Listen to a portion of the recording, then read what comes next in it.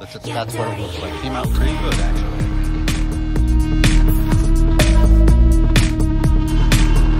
And I was like, so I couldn't get this thing really works. I'm going to patent it. Like I said, well, it's not all perfect here in ST land. Quite a few things that Harley did on the bike that I'm not crazy about. One of them is actually leaving, or actually I don't know if it's leaving or purposely putting a chrome set of levers forward, clutch and brake levers in chrome when the catalog pretty much has the same part in blackout. I'm not sure why they do it. Maybe, I don't know, maybe to make us buy a set of black, or so we can just customize this ourselves. We're gonna swap them out or do something with it. So I have a great idea what I'm doing with this. When I was cleaning up my garage the other day, I came across an old set of these levers, of Harley levers that came off my 2020 Electra Glide Standard Blackbird. I actually saw it on one of the bikes, on a custom bike. I don't think it was an ST, but it was, you know, a low rider that they put their own fairing on.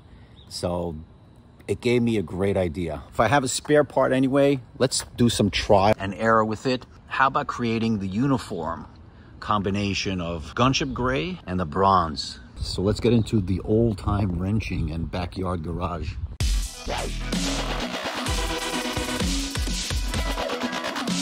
Last night I painted this. Take a look.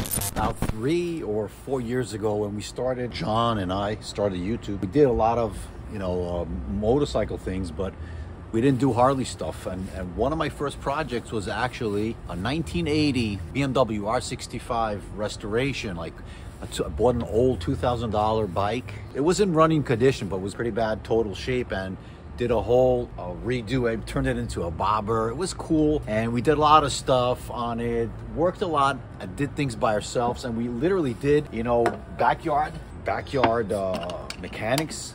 We did a lot of painting and a lot of stuff like that. I miss those days of pure, you know, pure cheap wrenching, because like we did stuff, it wasn't too expensive, and the parts, we didn't feel that like if we mess up something, we're gonna ruin it and we're gone and non-recoverable. So what I'm gonna do now is pretty much reminds me of those days of taking apart, modding it, or like doing a little backyard wrenching, backyard mechanic over here. Give this a nice touch up with bronze color. So I ordered this on Amazon, bronze.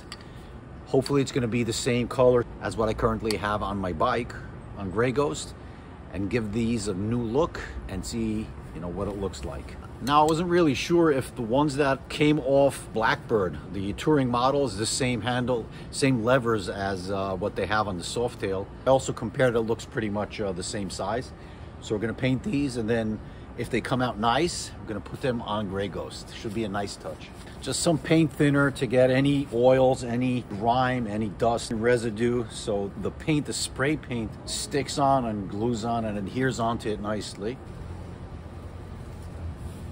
The secret is going slowly, applying very thin layers so nothing, you know, bunches up and glop of paint. So a lot of coats, small thin coats, makes it.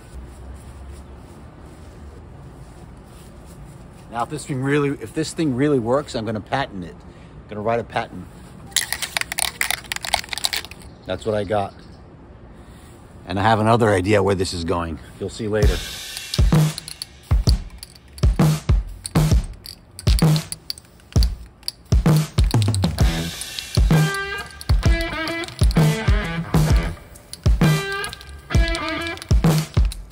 I'm going to let it wait for 10 minutes between coats, 3 coats.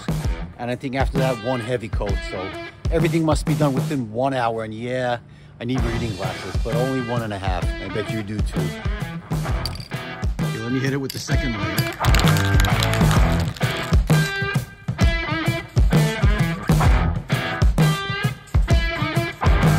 I said, you don't want to put it layers that are too thin, too thick.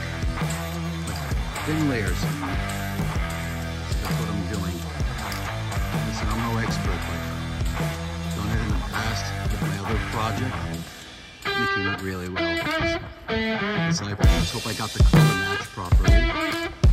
10 minutes. Yeah. Let's see. Started the timer now. And I should be wearing a mask, yeah.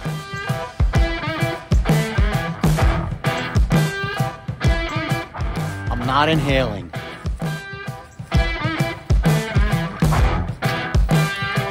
Minutes. Fourth coat, the last coat, supposed to come on wet and medium coat.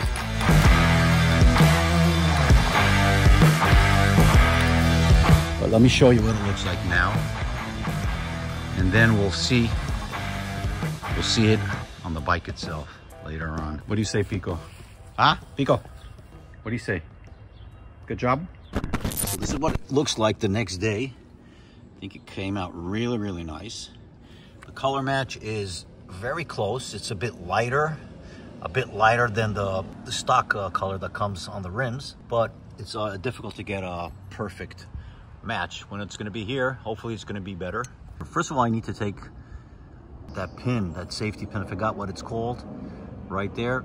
I have a tool for it, and take this out. Now the question is, will it pop out easily, or I'll have to loosen up this part? We'll see very soon. I'm unable to find that little piece, that little tool. It's like that has 2 needle noses, and when you press on it, it actually opens up that pin. Just came back from Cycle Fanatics, and he got the tool for me, snap-on tool. So thank you, John. Thank you, Mr. Cycle Fanatics, for providing that tool. I'm gonna continue now. We gotta get that guy out. And apparently we also need to unbolt or take these out, Torx 25 or 27, so the whole thing moves and opens up the space over here. There you go. Oh, how easy when you have the proper tools.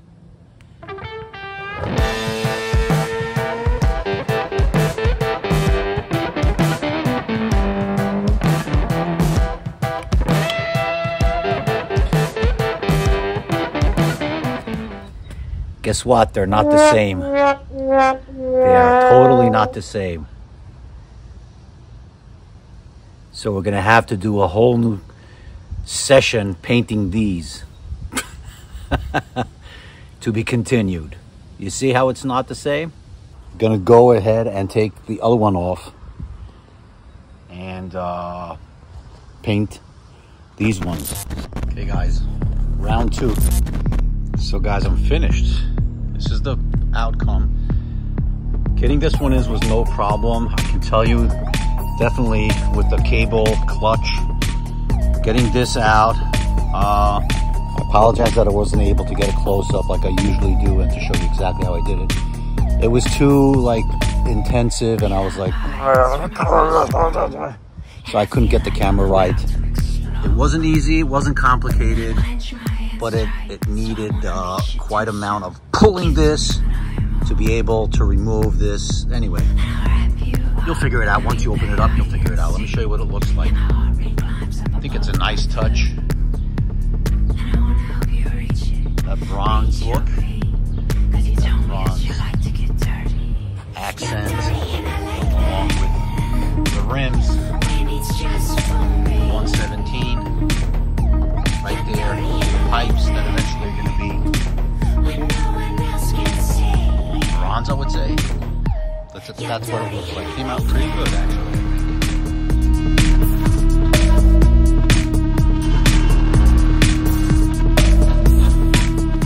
Maybe I should have done this pin as well.